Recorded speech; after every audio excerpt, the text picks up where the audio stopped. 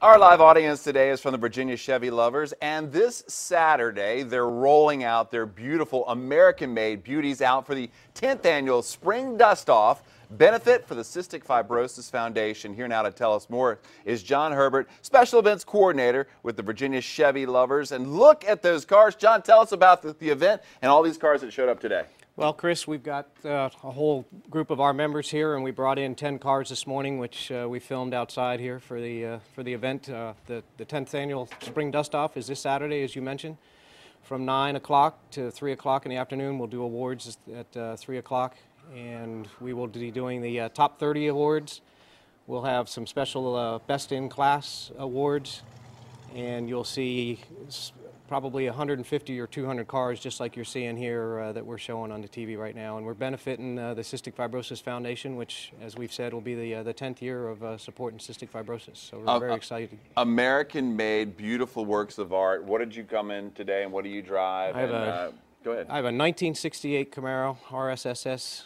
It's black, and I've had it since I was 17, so my junior year in high school. So there's a lot of sentimental value there in that automobile. So. Yeah, and as I told you the last time you were here, I drove a 69, which was beautiful when I was in college, and I wish I still had it. And you say you hear that all the time? I hear it all the time. Yeah, I have people that come up, and it's great to be able to exchange stories on the history of the cars. And most of these cars, are they local? Are they coming from all over?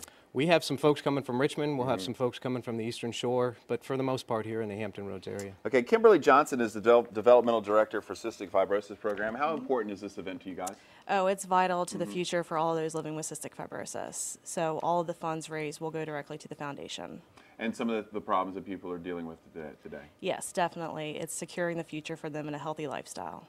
You say this event is coming up this weekend. It's Saturday. Tell me more about it. Saturday, from 9 o'clock to 3 o'clock in the afternoon. We're anticipating over 150 cars there. We've got vendors showing up. We have a live DJ that'll be there. 92.9 is going to be there actually broadcasting live.